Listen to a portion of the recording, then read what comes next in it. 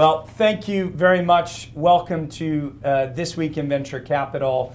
Very happy to film from New York this week. It's the first time we've actually filmed in New York, and we have Mo Koyfman here from Spark Capital. Very happy to have you. Thanks for having me. Yeah, very happy to have you today. Glad to have you in New York. Yeah, no, it's great to be here. You know, you're bi-coastal now. I don't know. I was just in China 2 weeks ago, so I feel like you two call that tri-coastal. I don't know where I am. The time zone. The only thing I do know is I'm not sleeping.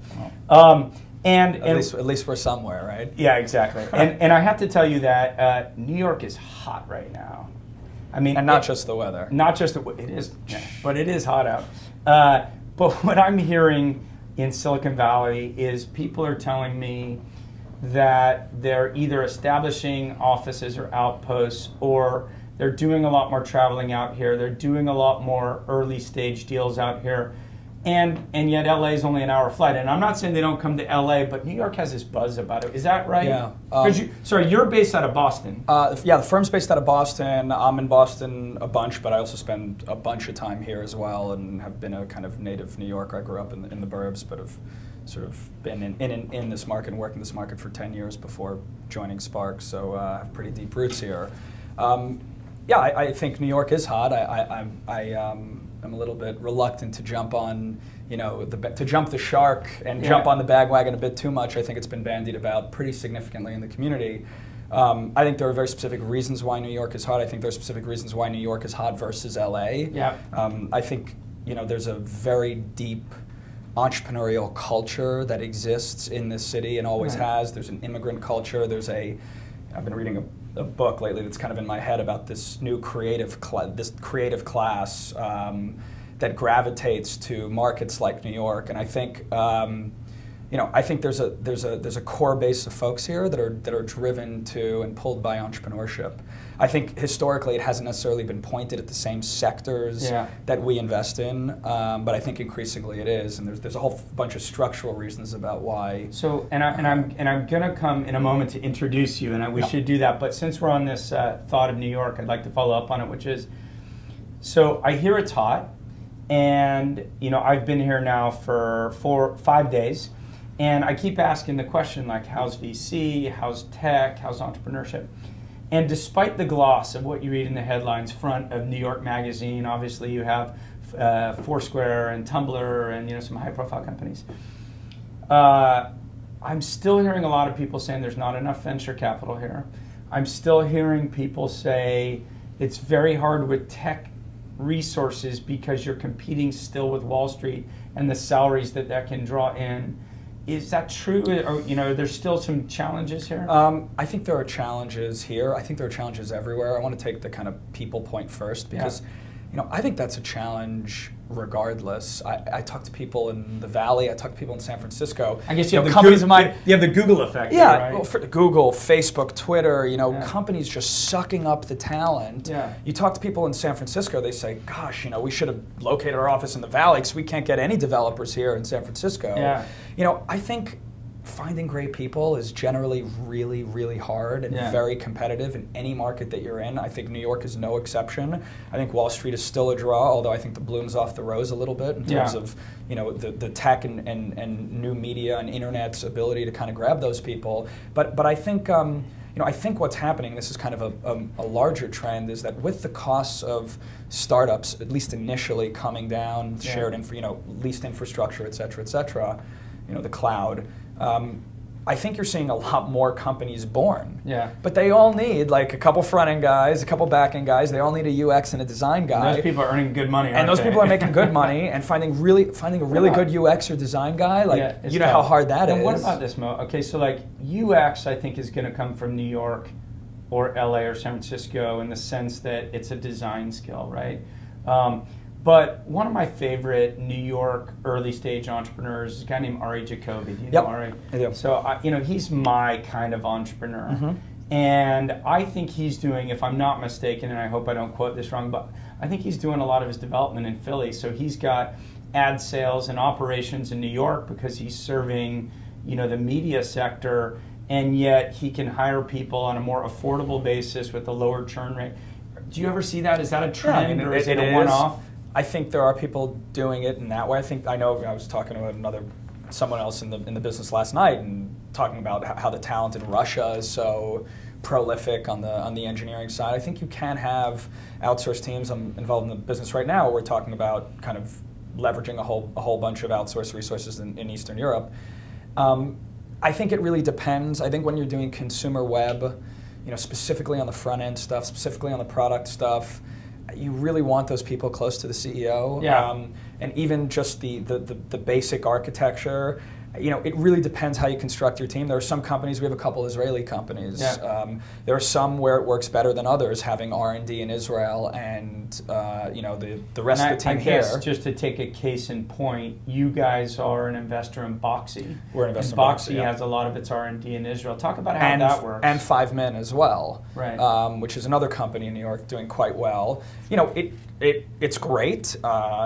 It's helped build a tremendous product, but over time you end up in these situations where you try and figure out, what happens there, what happens here, how do we organize around that most effectively? And I think that's just the nature of any company that's growing with kind of multiple, with overlapping functions in multiple areas. So, I don't think there's a blanket answer for it. I think it can work for a lot of companies and not work as well for other companies. I think in the consumer web, it's harder than the enterprise, where you can really segment out some of the development activities a little differently. What I like to tell people, Mo, my advice is head of engineering needs to be with head of product management, needs to be with CEO.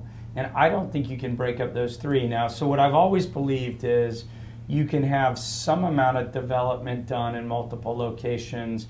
Yes, there are tools you can use these days, and you can have rock star developers. Maybe they want to stay in New Mexico, as is the case of a company called Collecta, and you can make that work. But I just think that if you think about customer development, where you're constantly listening to what your customer is saying, getting the feedback, feeding it through product management, getting fast turns on engineering, those three have to be in the same location. I think that's ideal and probably right for both consumer businesses and enterprise businesses. I think having the kind of the brain center of product and engineering kind of in tandem there with the CEO is ideal. It's not always the case, but ideally, that's kind of what I was alluding to before. When you can segment off pieces of development teams and activity, that's one thing. If the entire kind of product and engineering operation is somewhere and the business operation is somewhere else, I think it becomes trickier to really all be on the same page. And those are, it's manageable, but far from ideal, I think.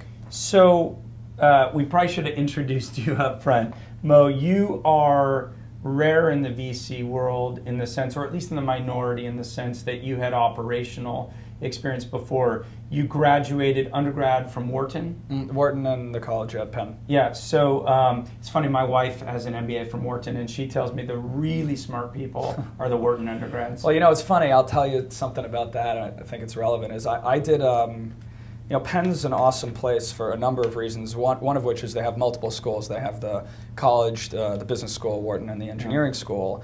I did 2 degrees when I was there. I did a BA in English at the college and a BS in finance at Wharton. And I'm actually pissed I didn't do an engineering degree, but that's another story for another time. Yeah. And my dad's an engineer, so I really have no excuse, although maybe that's why I didn't do an engineering degree. Anyhow, the beauty of that was I was able to study literature and liberal arts and all that good stuff while also getting a finance degree. And I will tell you that not just in my personal life, but in my professional life, I think that the liberal arts degree has served me as well and probably better than the finance degree. So I'm going to echo that, which is I had a double major undergrad. I studied economics and political science, and it was my hedge about business versus law school. We all have one, but, right? I grew up in the LA law day. It was like sexy. You wanted to be a lawyer, God knows why. Ultimately, if I think about what came from poli-sci for me, critical reasoning, which is important in business, and writing and communication. Same in literature. Yeah. It's how to think and how to communicate. And those are very, very, very powerful things. As long as you're mathematic, the finance stuff isn't that hard to pick up. I find it ironic. There's a nice irony that you have a BS in finance. Well, irony? Absolutely. But I will tell you that the finance stuff, I came out, and like a lot of my classmates at the time, I worked at a bank for a couple of years, and I had a lot of friends who came from Hamilton and Wesleyan and they didn't learn any finance there, I promise you. And they, 6 to 9 months in, were doing the same high-level math and analysis and we're as good a spreadsheet jockey as anybody in the business. So, I think you can learn, those are mathematical disciplines that you can learn. You're not talking about really, really, really complex stuff at the end of the day. I mean, it's still pretty confined in terms of the kind of math that you're doing. And I think it's much harder to teach somebody how to write effectively, how to communicate, et cetera, et cetera. And Penn and Wharton have been getting a lot of attention lately. I think the Invite Media guy. Absolutely, it's a topic du jour, and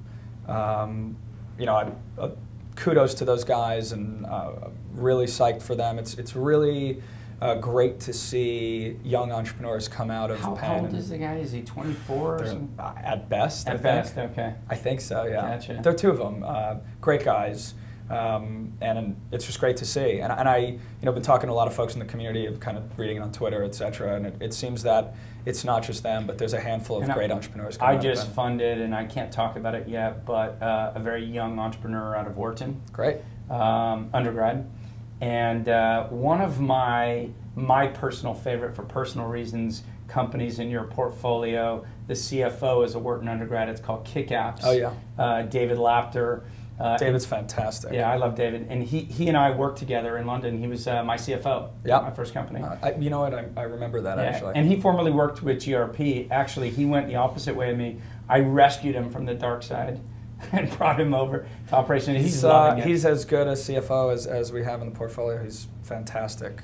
Tell me about KickOps, and we're just like all over the map here, and I promise I'll tighten it and bring it back. But Ning, I originally thought, when David told me about KickOps, I'm like, that sounds like a really interesting company, but Mark Andreessen, Ning, they're kind of going to kick your ass.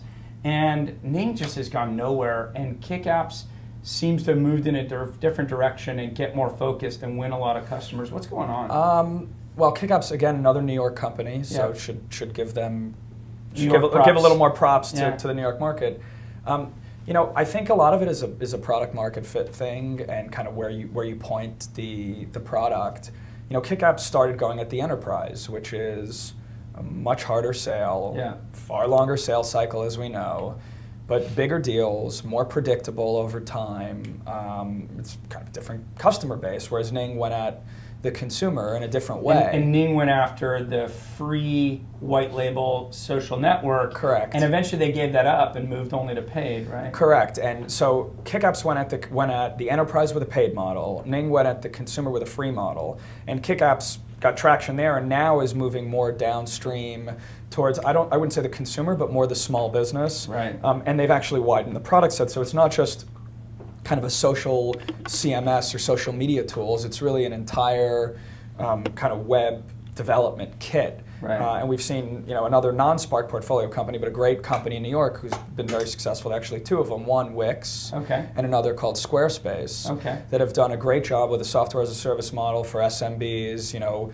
Online customer acquisition, you can reach SMBs now much more effectively on the web. Yeah. They think that the typical person running an SMB goes to Google and types in what they're looking for, just like a consumer does. Although the one warning sign, Mo, that I give people who ask me about SMB all the time, what you need to think about is, does the SMB have a person at that company whose job it is to implement your software? Because what often happens is they don't have the skills. I agree with you. And they sign up and they'll pay you, but they won't get the value. And if they don't get the value, it's hard to scale. So what we're talking about here is mission critical software. Yeah. I mean, this is a whole different world. We're talking about running your website.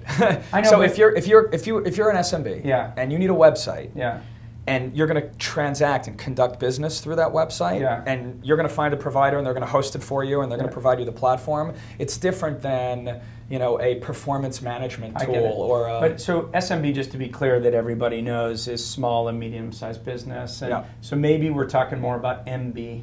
And then they kind of have this classification of SOHO, small office, home office. But what it seems, every company I know who has a 24-year-old founder wants to target bars and restaurants, because that's what they live in from the maybe time in New York. But just everywhere, LA, San Francisco, big cities. And it's very hard to reach these customers. And I did this analogy, I wrote about it on my blog, which was elephant, deer, and rabbits. and it's how much meat is on the animal that you hunt. And I always say startups should focus on deer, because if you get an elephant, let's say you land AT&T as a customer and it's your first customer, oftentimes your company gets subsumed into serving the big guy. What I worry about in SMB is too many companies have this mistaken belief that I'm going to sign up all these bars, I'm going to get all these rabbits, and they look so easy to catch. They're fast, and when you get them, there's not that much meat. But two things. I want to talk about the rabbits, and I want to talk about SMBs. Yeah. The other thing about the rabbits is they're very promiscuous. Yeah. They like to sleep around. Oh, that's interesting. And so when you get one rabbit, sometimes you get another rabbit. We could venture into some pretty bad Sometimes you areas. get another rabbit, and they're very viral creatures. Okay. And so there's a whole other effect that you get if you tap into the right vein with the rabbits, that all of a sudden you got rabbits everywhere, and then then it's more like rats or mice even. Right. Can't even get rid of them if you want to. Right. So it is a little bit more of a lightning in a bottle thing, but when Yeah. you catch it, it's pretty It can be incredibly big. powerful. Like a Zendesk seems to have tapped Well, into now it I'm a thinking little in bit. the consumer side, like a Foursquare or. No, but the difference with Foursquare, the difference, in my opinion, I mean, you guys are We're not you're not investors. investors, so we can talk more openly then. The thing with Foursquare is, Although we're big fans and Yeah. love Dennis and the guys, love the product. But yeah, no, and I wasn't going to critique. I was more going to say Foursquare focuses on the consumer, and by having the consumer and driving the consumer to venues, they can engage those venues in a different way. So let's talk about SMBs, because I think I didn't mean to veer us away, but I think it's an interesting point about whether you go elephant hunting or not vis-a-vis the consumer. With SMBs, I think that the web has democratized. It used to be the big black sinkhole in the business, like SMBs, they're impossible to get. The only one who ever got them was into it. No, you can't invest in a Salesforce because they can't get them effectively. It's going to cost too much money. The unit economics don't work. It's just a sinkhole. I think today you can acquire those folks much more effectively on the web directly. Especially in a Facebook world, right? Facebook, Google, these folks are on the web, they're searching for answers, especially for when it's stuff that's mission critical. And now you have Reach Local, who's got feet on the street helping them all get other online. ways to get to them. And by the way, I'm not just talking about offline local businesses. I'm talking about they could deliver their service or product on the web as well. There's all different types of small and medium-sized businesses. And even just thinking more about New York, Etsy and people like that who are engaging enabling small merchants. There's lots of and there's lots of different ways to go out and acquire those folks. I think also over time, what you see with these businesses, I think Salesforce is an instructive example. I mean, we've talked about this before. You know, it's a bit of a myth, but they did start lower and move up the chain. I think a lot of these companies can move up the chain over time as their product gets more sophisticated and they work with more customers and they understand the ins and outs. What I would tell any entrepreneur watching is if you haven't read The Innovator's Dilemma, you need to. Absolutely. I don't know if you read it, Clay Christensen. This is a classic disruptive idea. And the whole idea is you start with a lower price point and lower functionality and serving a lower end part of the market, because you're not going to compete with the big player who has deep functionality and deep R&D budgets. But over time, as your product increases and you have a delta in what you charge versus the very large customers charging, eventually they trade down because the value is enough. And it ties into the minimum viable product thing. It's like identify a very clear customer, go at them with a very specific product that fills their need, and expand. And I think the same is true for the product as it is for the market itself. And we never got past Wharton with you, and in fact, I'm glad we didn't start with elementary school. But you went to work in banking for a little bit, but you really cut your teeth, I think if it's fair to say, at IAC. Tell me what you did at IAC. So I did the bank thing to learn, and I was mostly doing media and some internet and early internet stuff, but mostly large cap media, primarily M&A, big transactions with like the likes of News Corp and Time Warner, and then we were actually looking at a bunch of early internet stuff. This is end of 99, 00, 01. It was like up. It was on the way down at that point. So kind of a lot of broken assets, a lot of kind of interesting things. And I just knew I never wanted to be a banker. I did it to learn, to meet people, to get continue my education really. And I just was fortunate enough to have the opportunity to go work for IAC at the time when they had spun their media assets off, or were spinning their media assets off to Vivendi. They had $4.5 billion in cash. And what did you do? I mean, you weren't Yeah. like in the corp dev So or I started acquisition there. Oh, you did? So Okay. basically what happened was they had all this cash. Barry wanted to refocus the company on That being interactive, Barry Diller. Yeah. And there was like a team of anywhere between 5 and 7 of us that effectively said, okay, we had to like look at the internet and start with the strategy, the strategic planning, like what are the interesting areas of opportunity. They were very focused on commerce because they had HSN, Home Shopping Network. Yeah. Big business for them, and television. Barry had been convinced for years about the web and all of this. And other big internet properties, just so people know, they had City Search, Search, Ticketmaster. We didn't have Ask yet. Oh, you didn't have Ask yet. We Okay. bought Ask. Ask. City Search, Ticketmaster.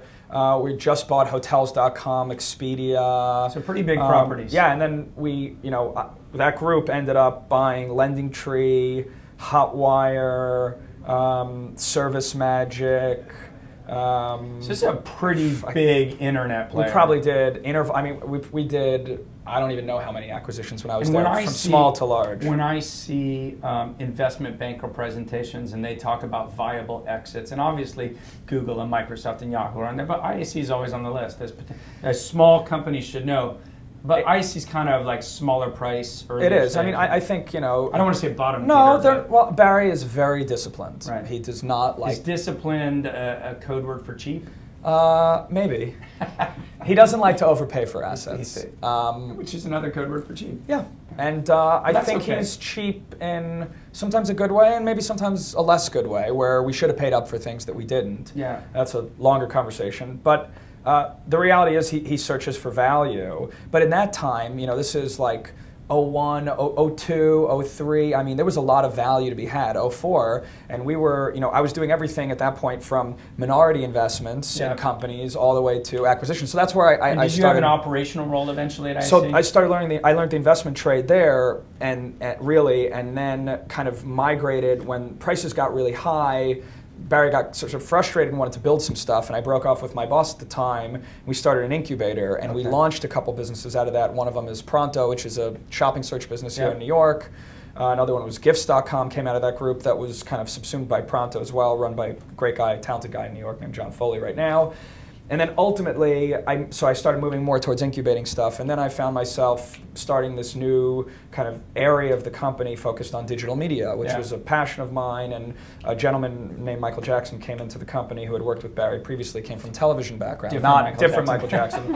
And we started trying to figure out things we could build, things we could buy to build up the digital media portfolio. And I ended up leading an acquisition of a company called Connected Ventures, which is the parent of collegehumor.com, which is the leading independent comedy and really young male-focused content site on the web. Busted Tees, which is a retail business, and Vimeo, which is kind of really taken off as the leader in sort of video sharing. It's kind of different than what YouTube does. And am I right to say, were you COO there, or did you have So basically, I first bought the company, and then for IAC, and then I really wanted to get closer and closer to the operation, so I joined Josh and Ricky, who are the co-founders, to help them run the business. And I was there for a while before I left. And you joined Spark Capital in September 2008. I'm going to talk about that in a moment, but let's talk about Spark. Spark seems to have come out of nowhere. It seems to be one of this new breed. There's a new breed that everybody's sort of talking about and has a certain brand cachet for being involved in high-profile deals, whether it's Twitter, whether it's Boxy, whether it's Tumblr, whether it's, as we talked about, AdMeld. Tell me about when was Spark formed, and how has it arrived on the map so quickly? So Spark was formed in 2005, and you think you have to give a lot. Which in VC terms is not a long time. No, I mean, we've been around, this summer is 5 years, which is very young for a VC firm. But the two founding partners, Todd and Santo, have a very long history in the venture business. So it wasn't, Todd. And Todd had invested in Akamai, right? Yeah, Akamai and Qterra and a handful of very meaningful exits while he was at Battery Ventures for 10 years. Yeah. Santo was at Charles River before, and back in the day was at BT Ventures. So these guys came from a venture pedigree. So they weren't starting carte blanche. They had history, track records, relationships, etc. Right. They brought in a couple other guys, Bijan, who you know, and we've all spent some time together. Kind of came more from an operating background, but has spent the last 5 years, I think, just done a tremendous job transitioning into a fantastic VC, and built the team out around that. And Alex, who had also joined and had worked with, has a VC background as well, and had worked with the guys before, knew Todd previously, and the team kind of congealed. I think, why successful? I think part of it is also the focus. So Spark came out with a very specific focus on media, technology, internet businesses, and kind of this thing we call the conflux, which is the colliding of all of technology with these industries. And you are, I think it's fair to say, stage agnostic, maybe a little bit more early stage, but stage agnostic. Two things. So within that kind of conflux, as we call it, we kind of start with the consumer and then work our way backwards in the chain. But we do invest in the infrastructure underlying sort of the value chain, the cable plant, the mobile plant, et cetera, the wireline and wireless communications. And that's the background that Todd and Santo come from as well. They've done a lot of those deals in the past. Right. And so we're investing on the infrastructure side, but we're also investing on the consumer side. But we really start with the consumer and like what their needs are, what they're looking for, and then kind of work our way backwards in the chain and invest on both sides. In terms of our stage bias, I'd say that we are largely early stage investors, kind of seed and Series A stage investors, and then we kind of selectively will make call them venture growth investments in areas that we really believe in, companies that are leading those markets, and entrepreneurs that we really know, et cetera. And so we're a bit agnostic, but we're kind of largely an early stage firm with kind of a selective growth focus. Is the same true about location, which is more investments in Northeast, but open-minded to national practice? Yeah, we're very open-minded geographically. We've clustered in the Northeast and on the West Coast, sprinkled. There's a couple things we've done in Europe, but we really we make sure that it's a company we understand, people we know, work with co-investors that are great, et cetera, et cetera. But we do deals there as well. But actually our largest cluster is in New York. I think we have, I'm probably wrong on this, but it's 14 companies in New York now, and it's part accident, it's part not. I think Bijan really did an excellent job mining the market early. I think Santo did an excellent job as well. Todd and Alex both have companies here. I now have soon to be 3 companies here. Is Boston as a market not as early stage friendly as New York is? No, I don't think it's about early stage friendly. Every VC that I saw, because I spent some time in Boston, and every one that I went to see said that they're in New York all the time. I think Boston, look, it's no secret that Boston was an infrastructure town. Yeah. Largely, a lot of the guts of the web and mobile communications were funded out of and built out of Boston and out of MIT and a lot of the companies that came out of there. And by the way, that continues, but a lot of that infrastructure has been built already, and now it's incremental, and there's going to be new standards, there's new plant, there's new upgrades, there's lots of stuff to do, and that still comes out of Boston.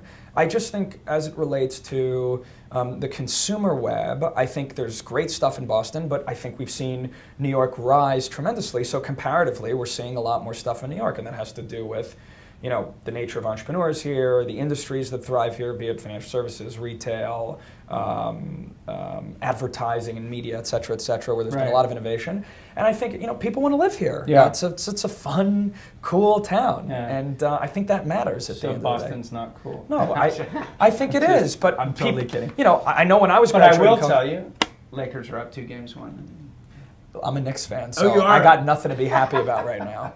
I'm applauding Mayor Mike for the "Come on, Bron" thing. Did you watch the game at all? Did you see last night? I was at a dinner, but Derek Fisher just tore up the fourth quarter.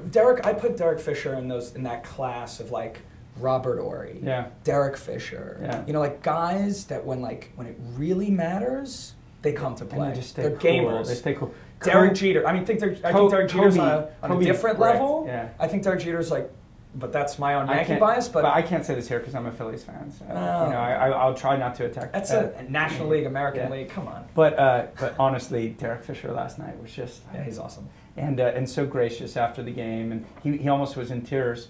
You got to give Rondo a lot of credit, though. Yeah. And he's a gamer like that. That guy is going to be a real gamer for a long time. We could do an ESPN show after. Listen, Keith Olbermann called me this morning. I didn't want to tell you. Yeah, okay. No He's big going to deal. bring you over. There No you big go. deal. I do want to, first of all, talk about a deal that you guys are involved with, because we're actually sitting in the offices today of Next New Networks. And this is a topic that's very interesting to me, not just in doing a web series, but I live in LA. I'm so fascinated by where media is going to be. When we think about the internet, it's both a communication platform and an entertainment platform and an education platform. And a social platform. But social, I think, is an element of the other things, right? All the verticals. But if I think about it, and I think we've had such innovation in Web 1.0, not just a two-way conversation, but if I look at the Huffington Post and how instrumental that's been in changing the way news is created and consumed, and video, we're really just scratching the surface. Tell me about Next New Networks. So Next New Networks is the leading independent provider of original programming for the web. Okay. They do short form and longer form stuff. They create their own stuff in-house, but increasingly they are working with what they call Next New Creators to help other creative folks out there make the stuff they want to make, get it up and distribute it online and monetize it effectively through channel partners like YouTube and other places on the web where there are big audiences, and also driving it direct. They've been around for a little while, have established great credibility in that market. They've worked with fantastic people. It was started by a couple folks that came out of the business who really just had a sense for the creative world and for building creative assets. And they're at that point now where they're really starting to scale both the video views and the number of the creators, and they've gotten the model to a point where they can bring the cost of making that stuff down so much, where the unit economics are starting to make a lot of sense. Video advertising, as we know, very much on the rise. CPMs are high and for good reason. And if you bring the cost of creation down and you get scale, it's kind of unfair to dig into the details on something that we didn't talk about ahead of time. But do you know, is a lot of the focus pre-roll, or is it rich internet advertising it's both. Around the video? They do pre-roll, and then they do some other formats. And they're constantly testing and balancing the most effective ad formats for advertisers, in terms of delivering audience for advertisers, and also in terms of what consumers, the being consumer friendly and making sure that they have a great experience. And that's the balance with any advertising in any medium. Do you ever spend time on Hulu? Are you a Hulu consumer? I spend a fair bit of time on Hulu, but I have to tell you, not a ton. Okay. I'm like a bit, I don't watch a lot of television. I watch sports, as you probably picked up. Yep. And there are a few shows that I'm really into, and I will often just, if I can't catch them or DVR them, I pretty much DVR all of them. Yeah. I occasionally will buy them on iTunes, just have them downloaded on my machine, take them when I'm traveling, or going wherever for who knows what. That's sort of my use case. I definitely have been on Hulu and watch Hulu a fair bit, but it's not my... The funny thing to me about Hulu and advertising is I am a consumer of Hulu, and it tends to be if I watch something in serialized format. The biggest thing that's drawn me away from Hulu is I used to consume The Daily Show on it, right? And I'd either DVR it or I'd watch it on Hulu, and it's not on Hulu anymore. Or maybe was it on YouTube? No, it was on Hulu. And now I'm just trying to remember for a second. Now I watch it on Comedy Central. But that wasn't what I wanted to talk about. Was they always say that they're sold out, always. And yet every ad I ever see on it is a combination of one of two things. Either a schlocky ad, and I don't want to name the firm, I usually do when we're not on film, but there's this one firm that always advertises. It's like a little crappy internet company like that advertises, or it's PSA, a public service announcement. And you can't tell me you're completely sold out on inventory when you're doing schlock. You've raised money before, right? Yes, yeah. Scarcity value. Yeah. everybody wants into what they think they can have, right? Yeah. And same with a company, it's same with a fund, it's the same with advertising. Yeah. The more so there's demand too much inventory? Or? No, I think that it's demand creation tool. Like they create scarcity value. They're trying to let advertisers know and the community know that Hulu is sold out. Okay. And if you want Hulu, you're going to have to pay $30, whatever the number is. Like, come on, advertisers must log on to Hulu and say, well, how are you sold out if you're running freaking PSAs again? They do, but you know. I mean, I want to save the forest like anyone, but it's all part of the game, you know. And until we move to a world where the whole thing is end-to-end digital, and I don't think we're that far off from it. And you know, we were talking about AdMeld before, a portfolio company of ours in New York that's just killing it. So tell everybody what AdMeld does. AdMeld is the leading real-time bidding exchange, or one of the leading, I think the leading real-time premium real-time bidding inventory exchange on the web. So effectively, premium publishers put their inventory into the system, and in real time, advertisers can go and bid on that inventory. They can append all kinds of data to it. It sounds like it's the reverse of Invite Media. It's well, no, Invite Media is a big customer. Invite Media, if I understand it right, is a DSP, which means it's helping the advertisers buy and creating behavioral data and buying opportunities to buy. Yeah, it's a demand-side platform. Yeah, demand-side platform. Which helps demand meaning advertising, which helps them But buy. AdMeld is more publisher-centric, isn't it? It's both. Oh, it's a marketplace. Okay. And so but it's not an exchange. It is. Not, oh, it is. It is. So they compete with Right Media and with AdECN and with Google. Correct. I'm sorry, I didn't realize that. Yeah, well, they started. It's probably because I thought it was closer to Rubicon. And early on, they started very much like Rubicon or PubMatic, working with premium publishers. Specifically, they had a great selection of premium publishers they were working with to help them optimize their remnant inventory. Yeah. Over time, they realized that it was far more efficient to... I just want to make sure remnant inventory is that inventory which isn't sold. Yeah, premium inventory, which your direct sales team is normally selling. It's the kind of inventory that Hulu doesn't have. Allegedly. Allegedly. So, but I love Hulu, but I don't understand this freaking thing about saying you're sold out. Anyway, guys, I know you're not sold out. But so CPI. Yeah, so you started by doing that. So anyhow, they started by doing that. They moved to really be a marketplace because it's far more efficient for both sides of the equation to run that inventory through a real-time bidding marketplace. And the demand-side platforms like Invite sit on the demand side, which is the advertiser side, and they help advertisers, buy inventory in real time off those exchanges by appending data on those users, intentionality data, demographic data, all kinds of segmentation. It's getting more and more sophisticated through cookies and pixels, et cetera, et cetera. And the way that market is evolving is fascinating. You know what I found really interesting is when you think about every website today uses Google Analytics. Until Omniture upsells them. I was going to say the top end of the market uses Omniture, but what I meant is, let's call it the long tail. Yep. Uses Google Analytics, which is a free product. And having Google Analytics lets you track your referring traffic and how it converts and how many people come and so on and so forth. But Google Analytics, like Google in general, is dumb.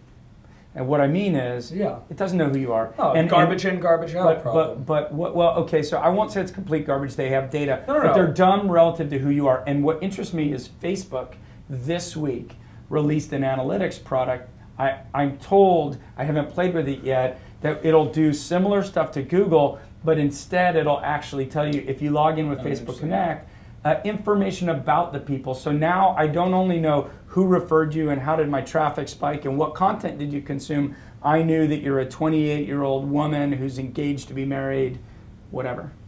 Yes, and so there's two ways in which products like Google Analytics can be dumb. I use the term loosely, but one, if you don't set it up correctly to track the right things, which nobody does, which most people don't do, because it's actually, you got to get in there. I mean, I remember doing this for Vimeo and College Humor. It's like, we actually we had hired a consultant to help us structure this thing because, I had some friends at Google who were helpful, but it's a free product. There wasn't a ton of customer support. There's some pretty sophisticated stuff. This is going back years that you could do with it, and increasingly so. Yeah. And especially as you go into the higher end analytics packages, and if you don't set it up correctly, you're just not going to get the value out of it. So I think that's number one. You really need to make sure you're getting the right data in, and then secondarily, importantly, Google doesn't know who you are when you're right. And then secondarily, to your point, adding data on the individual, I think, is incredibly powerful, and we could get into a really long discussion on Facebook and their value as a company and the ad network that they're eventually building and what Connect is really all about. Yeah. We could talk about all that stuff. Oh, we won't. But we won't. But I will just say that, yes, having a lot of data on who individuals are is very, very powerful. Yeah, and what they do and what they read and what they're interested in and who they're friends with. That stuff's pretty powerful. Life is scary. Yeah. Or open. Tell me about the Spark Capital website.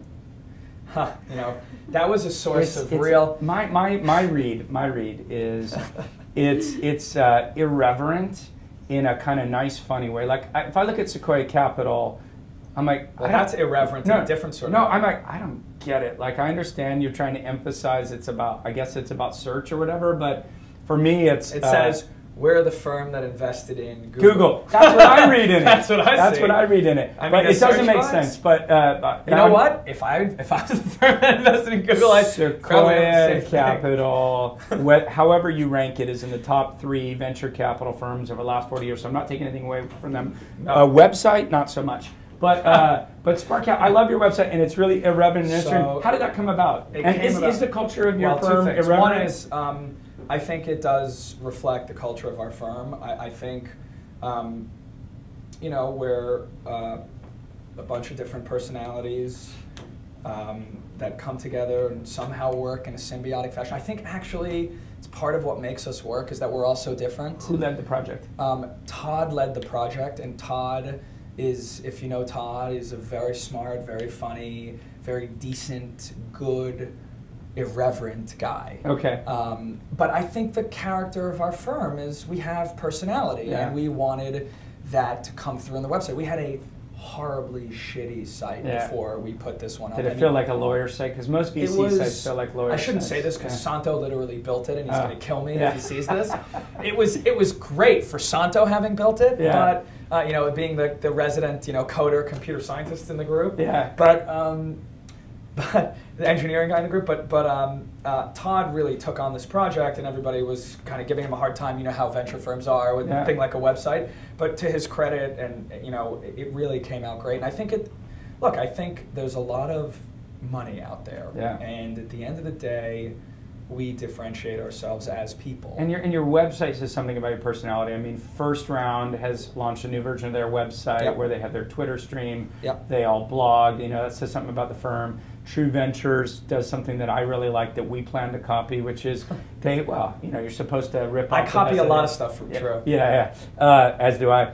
And they've what they do is they take their portfolio companies who list the lawyers that they like and the interim CFOs that they like and the recruiters that they like, and they don't have to put a True stamp on it and say we chose Joey Tran over someone else, but they just have the portfolio. I think it's helpful. That is actually something that constructive criticism we haven't done the best job at, and it's on our roadmap to do more of for our portfolio companies. I think we've been a little kind of short-staffed on that front. You can copy me.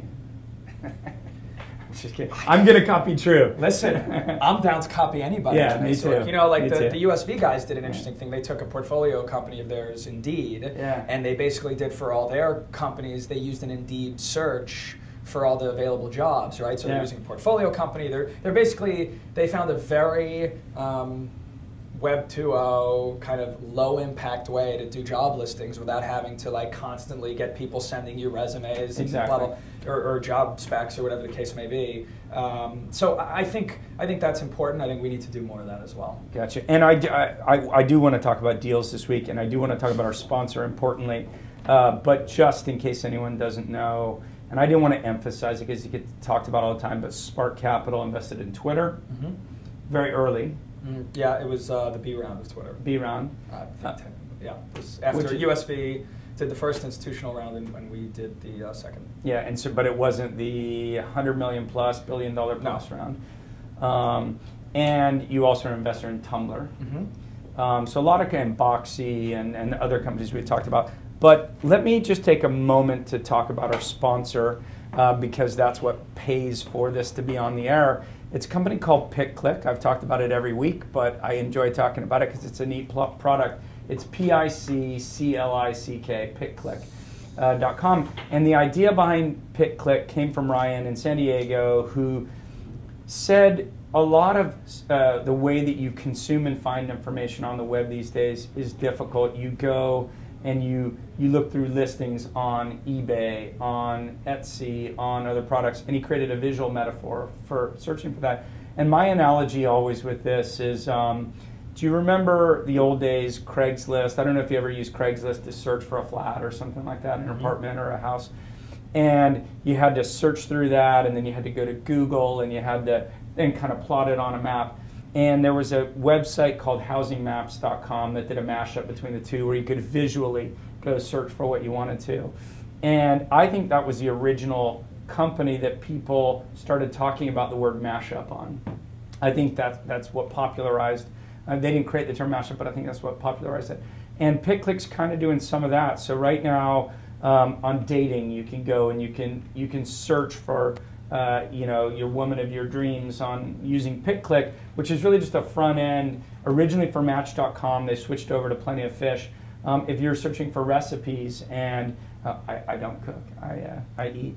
But I do both. Yeah, you do both. So if I don't know if I was cooking. More of the latter than the former. Okay, and if I wanted to make, I don't know, what's one dish you like to cook? Oh, all kinds of stuff, but like a casserole. No, I don't do the casserole so much. But I'm more into like grilling meats and fish and kind of healthy, good. So you want to do a nice grilled fish, and you want to kind of find a good recipe for Dover sole. You can actually type it in, and what they fancy on us. What they do, I lived in England. Dover sole was big there, and what they do is they do a front end for I think it's allrecipes.com, and that helps you to drill down and find the information. I'm a very visual thinker, so I think the idea of a visual metaphor is good. So they're our sponsor for our show. They've had a lot of success and with the sponsorship, so they've actually started sponsoring 3 of the other This Weekend shows. And if you want to sponsor, you can sponsor, and you're going to like this, by typing in Mo, M-O, at thisweekend.com. That will not go to Mo Koyfman, but the gentleman who handles advertising on behalf of This Weekend is Mo. Well, I think it's also important to let folks know that the show is sold out. Yeah, so it is sold out. We're only premium inventory, no remnant, no PSAs.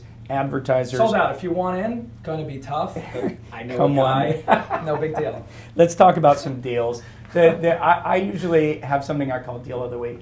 And it doesn't mean it's the best value of the week. It's just something that really interests me. And what really interests me this week is a deal called Book Renter. Book Renter, I actually saw before they raised their A round. Young gentleman out of Google had founded it, come up with the idea, had brought in a senior team. He was... I don't want to say struggling to raise capital, but it didn't like walk in the door right away. Partially because there was a much bigger, much better finance company called Chegg, C-H-E-G-G. The idea behind Chegg, the idea behind Book Renter is if you take college students who want textbooks, and the textbooks are the same for many years in a row, do you really want to spend $85 on a textbook when some other schmo just had it last quarter and can sell it to you for $40? And the idea is, behind the model, is you can get 4 or 5 turns on a book, meaning they could buy the book and they might even buy it. I know Chegg was buying used, Book Renter was buying new, and if I buy that book as Book Renter at $85 and I can turn it, the first time, I can't sell it for $85 the first time, but maybe for $40, and the next time for $32. It's okay, and the next time time first for $22. Time, if you're actually selling it in market, you're not making much money on it. Yeah, but even in this case, they're taking a loss because they're doing the rental model. Because you have to give that book back at the end. And the idea is... Well, not to mention all the logistics and distribution centers, and we can get to that, but yeah, there's a lot of infrastructure costs in this business. That's as well. true. And so I just want to say, so Chegg raised money. It says here they've done, so Chegg had previously raised money, which was $144 million in debt and equity. Book Renter just announced another $10 million.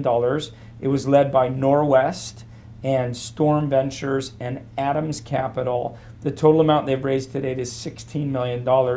So what's going on in this sector? I mean, is everybody just buying used now? Well, I think, so this is a kind of a classic example of bringing efficiency to an inefficient market on the web. I think in many ways it's a Web 1.0 model. I'll qualify that in a moment, but a very powerful one. So, you know, students, there's textbooks are the third biggest piece of spending in the education sector. We know how big the education sector is. Yeah.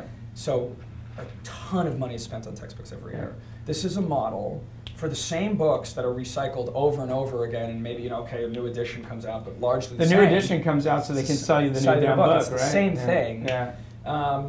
It just uses the kind of marketplace dynamics of the web to make it far more efficient. So Netflix type model for books. It allows folks to get them used. Students don't care. These aren't books that they want to put on their bookshelves at the end of the day. There's stuff that they need to learn, and ultimately they're gonna give up. Is there a fear? I know Kindle came out with a small version, and then they came out with a bigger version, and a lot of the media at the time was saying they were going to target the textbook market. So is there a way that they're getting in the wrong market? So I'm going to get there, because I think that's the key question here. But I will say that first and foremost, it's a very powerful, and even the EDU institutions, the universities, have now gotten behind it where they weren't initially, because it's cutting the cost of education, and that is a very powerful thing. So fundamentally, if you can get a used book for much less than the cost of a new book, and you're not going to keep that book forever, it's a no-brainer. Yeah. So the business is working. There's a lot of infrastructure, a lot of distribution that they've built. They're largely a logistics company, like Netflix was.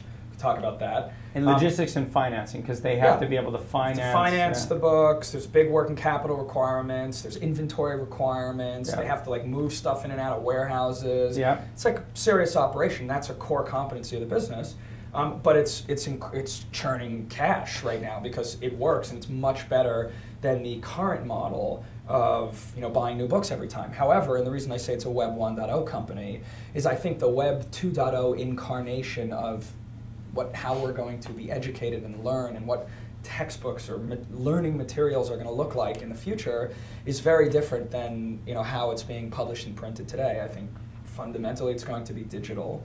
And fundamentally, I think it's going to be dynamic and interactive and mixed media. And it's going to be a different type of experience. And I've seen some companies, there's a very interesting company on the West Coast called Inklink. We've seen a handful of others that are trying to help, you know, publishers rethink that and actually do that. So the danger with a Chegg or Book Runner or any of these companies is the disintermediation challenge. You know, you may, so the original market selling new books, now you have this great innovative model of kind of bringing that online, but doing it in a more efficient way and making, you know, a marketplace for used books. But fundamentally, you get leapfrogged by this entirely new technology that's a replacement technology. I mean, it's interesting. I'll say this, and this is where I think we should take the conversation is, if I think about the deals I've been wrong on, and you know, there have been some like I'm just completely off base on. The biggest one on the top of my list would be Netflix, because it came out. I'm like, how the F do you get into a market that's so obviously disappearing,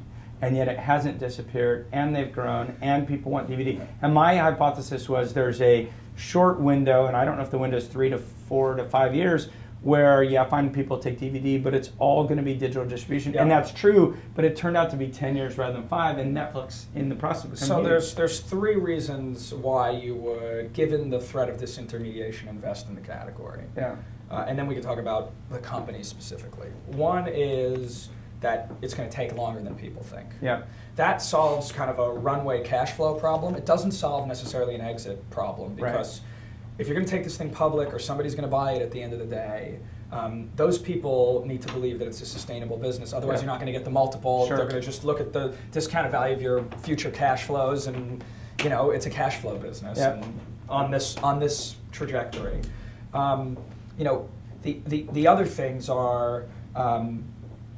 2, you believe that they can make the Netflix style shift. Yeah. So they can take this print business Yeah. and use the built-in audience base to build Right. a digital business. Right. So it's the Netflix is now allowing digital downloads, Correct. and they're transitioning. Instead of into getting the model. DVDs in the mail, you're pulling the And in a stream way, out Netflix now has market power because they're selling so many of. because they have such a built-in install base that all of a sudden they switch to be a very They large also have distributor. pricing power with. The So two suppliers. things about that. One is you got to hand the management team at Netflix just a tremendous amount of credit for being able to pivot like that. Totally agree. I mean, that is just an impressive company and an unbelievable story. Yeah. And we say it all the time that It's the other Reed, execution. right? Yeah, It's Reed Hastings. instead that of Reed execution is so fundamentally important. There's so many good ideas out there, but execution is where it's all at. Yeah. Is a classic example of that. So give them a ton of credit. The one difference I see between that market and this market, that there may be a handful, but one big difference is, there you're taking something that's delivered on a disc, you're taking the exact same thing and just putting it on the web and streaming. Yeah. So you need a CDN and you need some stuff and you need to host it and there's things you need to do, but that's largely commoditized at this point. I don't think that's true in the textbook world. Like, I don't think just taking a textbook and putting it on the web or making it digital with a few hyperlinks is how it's So going to your unfold. assertion would be a Chegg or a book renter could win and create a long-term sustainable business if they can take the infrastructure that they build in the physical world and find the right way to pivot into the digital world. I'd say Because if clearly they can- textbooks are going digital. No, I'd eventually. say if they can, they may have a chance to win. Yeah. If they can manage the decline in the infrastructure of the physical world, because that world will play no part in their new business. Like, Right. those warehouses don't mean jack when it comes to distributing. Yeah, but Netflix has the same thing, right? No, that's Yeah. what I'm saying. Yeah. They need to manage that business as a cash cow. Yeah. And they need to somehow pivot their company into a digital model, which means not just delivering the same inventory on the web, but rethinking and reinventing what a textbook looks like in a digital environment. And that is the area that I think is going to be the hardest for them to do as an incumbent, managing all that infrastructure, et cetera, And making versus the transition. and making the transition, and not just putting it on the web, but reinventing it for the web. That is a much tougher challenge. So, that to me is the question there. That has a lot to do with the management team execution, looking at the startup environment, where the competition is going to come from, et cetera. The third thing I will say to finish the point, and I think is the wild card here, is the audience space. And I've heard this said a million different times, and it's very hard to pull off. But they take a Chegg or a book renter or whatever it is. They have a massive database of EDU email addresses and customers effectively. What can you do with that? Okay. That's the red herring here. Right. I don't know what they're thinking. So I the haven't talked idea to is, them in a while. could there be third-party businesses, other ways to market to them, other ways to make lead money gen, to those there's people? 15 different things. So we need to move on. I do want to just ask, are we going to be cut off hard at the end of the hour, or can we overrun by 5 minutes? Run over by 5 We can overrun. So we're going to have to move quickly through Great. deals, Mo. I do want to say, so Chegg has raised 10 times the capital of Book Renter, and I think that'll be the challenge, but let's not go there. Yep. The next deal I'd like to talk about is called Trasler. And we're going to do this one really quickly, but I want to make sure we get through some of these. $1 million seed round. It's Adam Rugel, I hope I'm pronouncing that correctly, and Biz Stone, co-founder of Twitter. And what it's actually doing is creating an online travel guide served up in stream in the way Twitter is, with a restricted amount.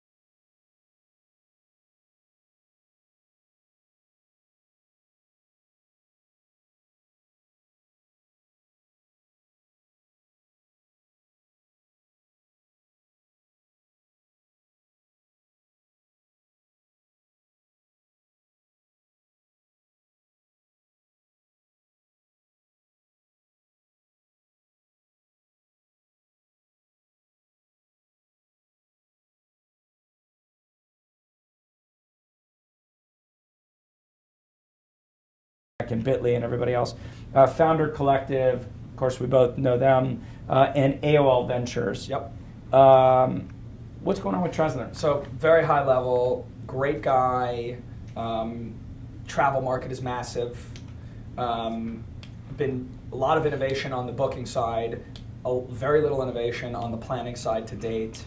Lots of people trying to go at the opportunity. You have a really smart guy going at it with a very focused social product, and very early, lots of early stage guys around the table. Does it make sense to have 7 investors? I mean, what is it, like $499 each or something? I mean, like, why would you have 7 investors? You know as well as I do that that's how these angel syndicates work. I think to the extent that you can get value out of all of them in the areas that they bring value, respectively, I think it's great. But if they all own certainly doesn't hurt you. But if they all own 1.4% of your company, are they really I don't know. going to get out of it? Does it harm him by having everybody? Are you asking the question about Adam or about the investors? I'm asking both, because I have a belief that if you give 1.4%, I'm making the number up, 1.4% to 7 or 8 people, no one has enough skin in the game to allocate the kind of time that they need to help you succeed, with one exception. Ron Conway. No. Well, Ron Conway's Ron, right? I've taken to calling Ron the S&P 500. Okay. Right, because Ron gets in every deal. So in a way, he's a bellwether for the industry, and you can't try to do 30% of Ron Conway, because that's like doing 30% of the S&P. If you're gonna model the industry, you got to do every deal. Everyone wants Ron, and everyone loves Ron. But aside from that, if you become Zynga and somebody owns 1.4% of you, they're going to kill themselves to help you, right? Or if you become Twitter, or if you become Facebook. But if you don't become an immediate success, and you have 7 guys who each own 1.4% of you, I sort of wonder. I think it's fundamentally, it's a very individual question. I don't think you can answer it en masse. There are people out there that are angels, lots of companies, really add value. It depends how much time do they spend on this. Is it a full-time thing? Is it a part-time thing? It's so nuanced. It's very tough to answer. But my recommendation, I'm going to take a harder line. If you are Adam Rugel, who I presume quite talented, was there at the start of Twitter, is surrounded by all sorts of people who have money and the ability to help him succeed, I think you can get away with it. If you're a first-time entrepreneur, I personally would choose to at least find one investor who has a little more skin in the game. Sure. And maybe the other people round out the 1.4. Yeah. But by the way, to be fair to these guys, that may be the case. I mean, it could be, for example, that, I don't know, Steve Case maybe has half the round, or I doubt it, but BetaWorks maybe has half the round. So yeah, look, I'm all for having a lead investor who can really shepherd the company, but I don't think there's any downside in having a series of really smart, talented guys who you can tap into for advice, for their network, for just counsel, whether you're a first-time entrepreneur or a multi-time entrepreneur. So I'm going to go through some deals and not ask you, because I have one deal I really want to ask you about. Hotlook raised money this week. It was $31 million Series C by Insight Venture Partners. What I found interesting, if everybody probably knows by now, because we talk about it all the time, because everyone's raising money, they compete with Gilt Group, they compete with Rue La La, it's this private shopping. I know the founder, I know they're doing incredibly well. Insight led their last round and led this round, and that's what I find most interesting about this deal. Yep. That they haven't brought in a new investor, and that they wrote a $31 million that cuts both check. ways. I know. We don't know what the deals are on that, but $41 million total raise. I suspect it was, we need to keep up with Gilt Group. Matrix and GA just put more money into Gilt, and they're the existing investors. So the other one that I don't want to talk about too much, because I want to ask you about one that I think you have some insight on. RockU also raised money. This is another example of previous investors putting in more money. Mm-hmm. RockU and Slide were the original widget companies that were going to capitalize on Facebook and all the social networks and getting users engaged with more than just the application itself. And somehow Zynga became the big company, but I'm told RockU's doing incredibly well still. And what they figured out was engagement. How do you engage people in an ad? And effectively, have they become an ad network, or is it?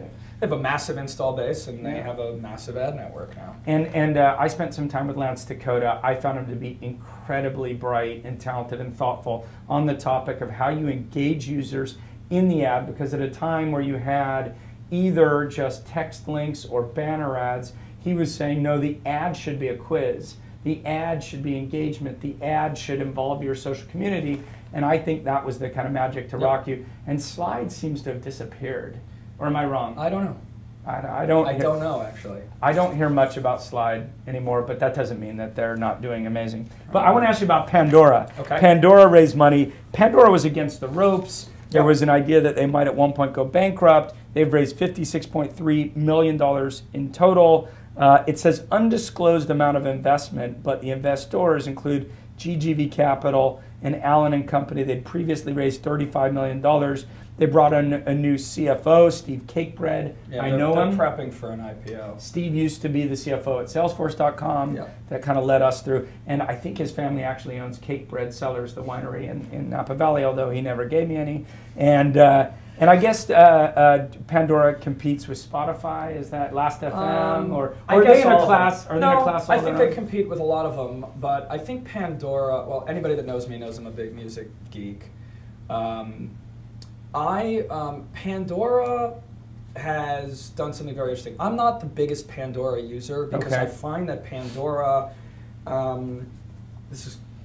hope this comes off right, but I find that Pandora is very self-reinforcing, meaning, you like X, so you get a lot more of things that are like X. As opposed to new discovery? Correct. Like, I'm much more focused on finding new stuff. Where do you find new music? I find new music from Hype Machine. Extension.fm is a company that we just seeded that I'm finding a lot of music from blogs, from Do you like music as a category to invest in? I don't like it as a category to invest in generally, although I think there are pockets of opportunity. Yeah. But generally, it's been a very tough category for all the obvious reasons. There's a lot of entrepreneurs I love in the category. There's Blip FM, there's Topspin Media. There's a lot of people trying to change it, but it's a tough industry to change. And the thing about Pandora is, so they help you find music that's like other music that you like. They're effectively, it's a new kind of radio. Yeah. And people like radio because it's easy. The average person who's not a crazy music geek just likes to put something on that they like and hear other songs that they like too. And Pandora does that very effectively. It's like Genius on exactly. Apple, So with that, they've gone, legit the whole way. They've been paying the licensing streams. They don't have to pay the really onerous licensing fees because they're not allowing you to selectively play songs. So it's very much like radio. Yeah. They got a display ad model working, and increasingly, and I think this will be kind of a bigger trend on the web, they're doing in-stream audio ads, which I think eventually are going to have a very big place to play in music on the web. Is Target Spot? Target Spot is a company that's enabling that. That's enabling that. So that kind of thing is working, and I think if you have a very large mainstream audience, you provide them with a internet product that is easy to use and reinforces taste that they have, and you don't pay the ridiculous licensing fees, and you can get a model that works on the ad side, I think you'll come out the other end looking They have 50 million users. It's a big number. I've always heard the word, which is, the idea, which is that you tend to listen to music in life that you listened to when you were 30.